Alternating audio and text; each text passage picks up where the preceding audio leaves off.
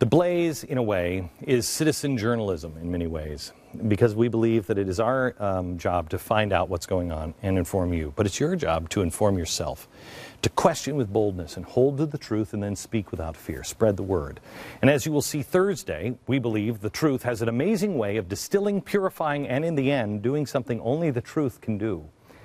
Build a unique community.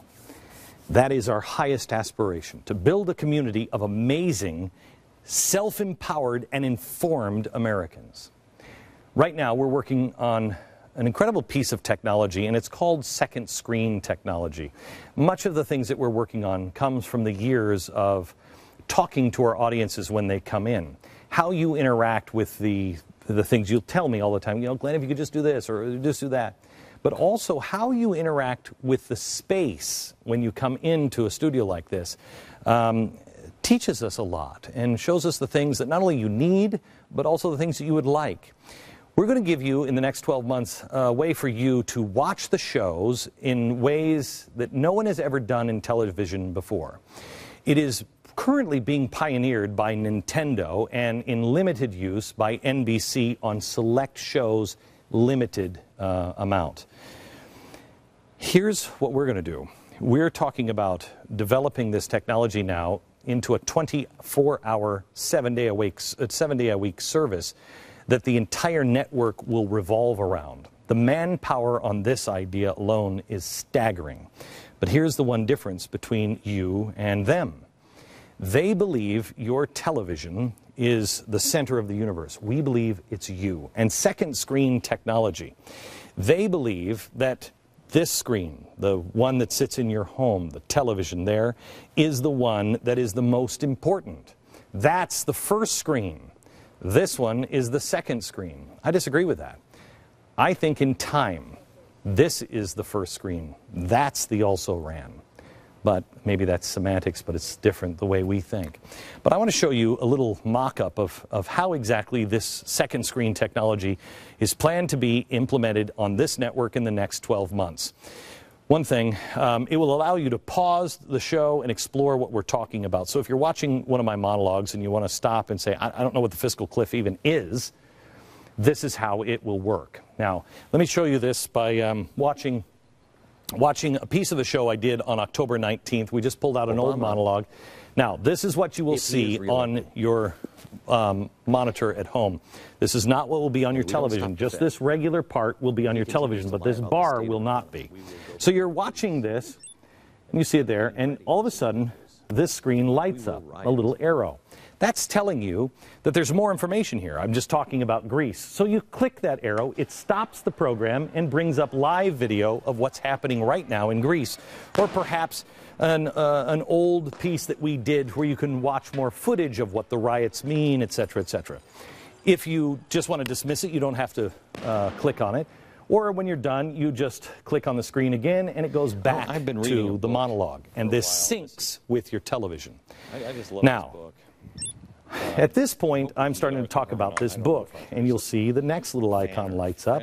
And so if you're interested, if this interests you, this subject line, you can hit this little button, this icon, and the icon will pause the show and bring up books on this subject, ones that we have used to research this.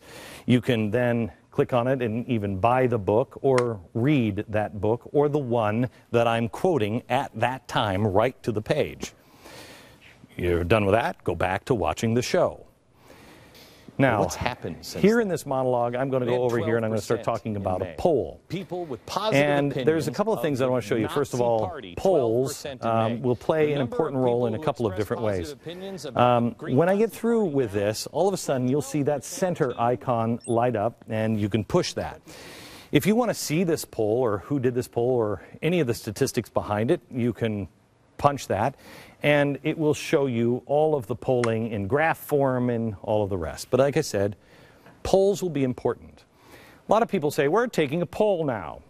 But we're going to take instant polls from viewers watching just like you and give you instant results. So in other words, if you're watching the show right now and I said, hey, what do you believe the future is? Is it bright or dark? All you have to do, and it will calculate the numbers and put them right here on the screen instantaneously. Back to watching the show. In just a few months, the Golden Party went from something to be whispered about in Greece. Here you're seeing that I'm quoting the New York Times. Again, the icon is going to light up. And if you click on that because you want to know where, did he take that out of context? You'll be able to light that up, and it will take you right to the New York Times article, where you can read it until you realize it's the New York Times. Why am I wasting my time?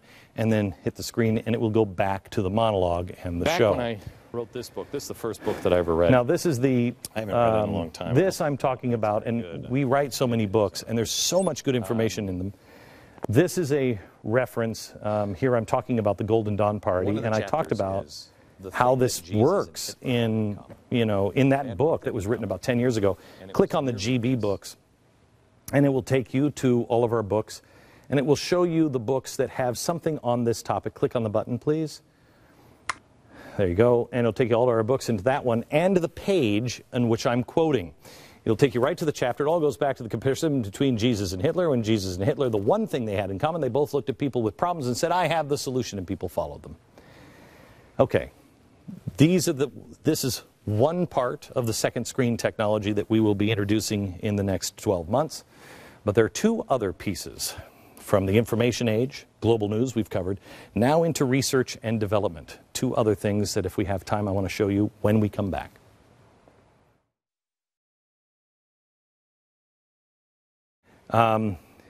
This gives you control of what you want to look at, what you see, without losing what you will also see on the, traditional television. It'll give you more control of the news and information. Also, do we have time just to even show a little clip of the brain? Because we're running out of time. Can we show just a little clip of the brain? Bring this up on the main screen. This is something I've worked on for 5 years. This is the only piece that I don't know if we can actually implement. Everybody's telling me they don't think we can get... I got to sacrifice one of them, and I have a feeling this is going to be the sacrificial lamb, is the brain. But this one is important. Just show a little clip of this, please. This is, you're watching the news up here, you're watching what I have up here, but this is an edit bay for you.